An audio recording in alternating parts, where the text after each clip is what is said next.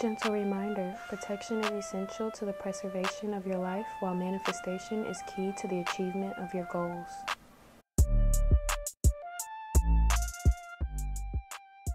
Disclaimer, gemstones are not a medical device and do not substitute medical treatment. They can enhance your healing and provide additional support to assist you during physical, emotional, mental, and Kundalini healing times. If your gemstone's energies is too strong or overworking, take it off immediately and only wear it in moderation. Without further ado, let's get into this crystal composition. Beautiful day, crystal kids and enthusiasts alike, and welcome to today's episode of Crystal Physics, hosted by yours truly, Lonnie Yasmin, aka LYC. Yes, that is me. To tell you a bit about the series before we dive in, physics is the study of matter and how it behaves. Crystal physics, a new term invented by yours truly, is the study of crystal energy and how it behaves within the body. Yeah, you feel me? This series is designed to help anyone who is interested in gemstones and crystals alike learn more about their, spiritual, emotional, mental, and Kundalini properties. I'll also go over some fun facts, some affirmations, some correspondence, and health benefits. Don't forget that they're not medical devices though. This is most definitely a come as you are series, therefore I will be coming as comfy as I like, and I expect you to do the same. If my hair a mess, your hair a mess. If I can't speak, you can't speak. We're in tune. We're together. We're in check. You feel me? Okay. Please use the comments to share any experiences you might have had with these gemstones and also get clarity on these stones. But mostly just share your experience, validate that what we're talking about here has actually happened. It's real phenomenon. We want the validation. And with all that being said, let's build a family, guys. To learn and listen more about the physical properties of these gemstones, you can go right into the description and click the link on over to Medium. Medium is an in-app listening platform that allows you to press play and listen about all the properties all day. Not just the physical ones, all the properties are over there in writing. Go on, head on over to Medium, click subscribe because nobody can find me without clicking that link for some reason.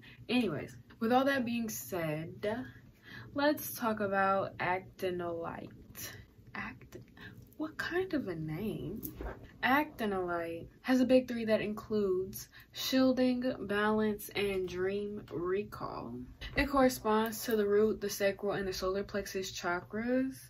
It has a projective energy.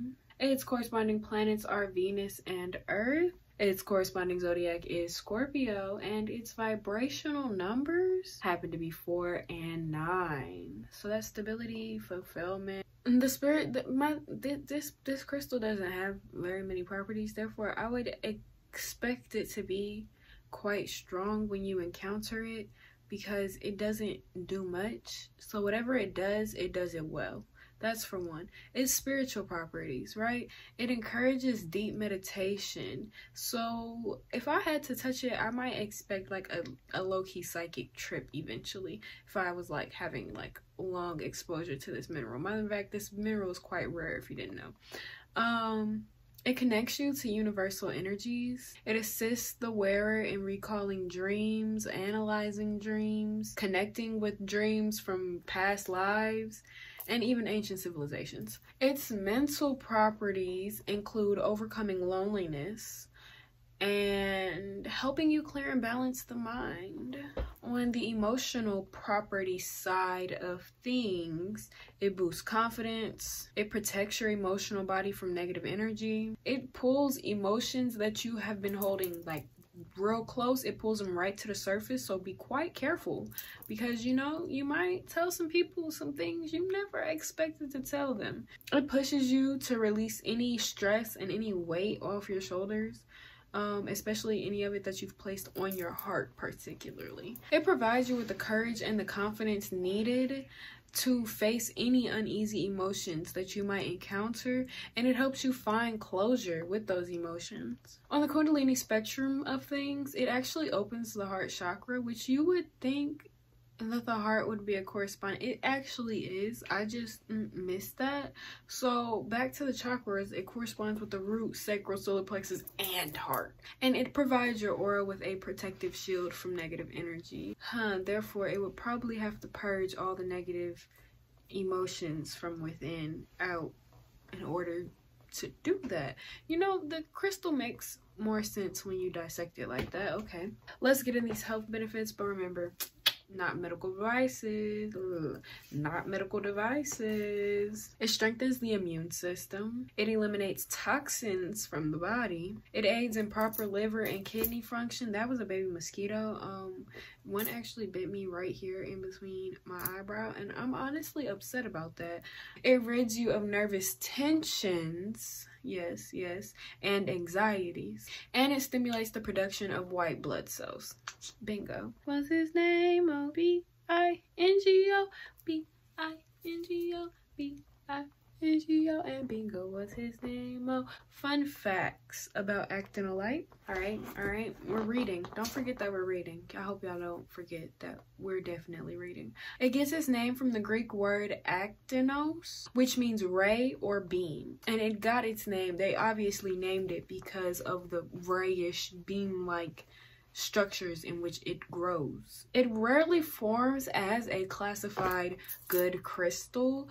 Pretty much just occurs in blades that are encapsulated in quartz, much like other forms of is this an asbestos? Yes, much like other forms of asbestos. It is a form of asbestos, but it is submerged in quartz, which makes it safe to hold. But if you crush it and inhale it, yeah, unalived real quick. Actinolite actually occurs in the Tremel Actinolite series of calcium, magnesium, and iron silicates. It's known as an amphibole asbestos, which just means that it's a rock forming asbestos. It's an asbestos that forms into a rock. Actinolite actually appears in two other minerals, nephrite, which is two different versions of jade, and cat-eye actinolite. And in its finest quality, it's actually known as the emerald spear. It's commonly found in metamorphic rocks. And I have a singular, or I'll mix them up on the spot. Let's get into these affirmations. Don't forget your deep breath.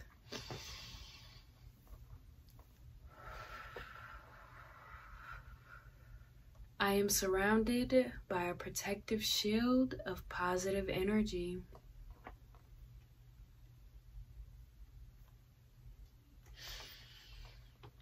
I am free of harmful toxins.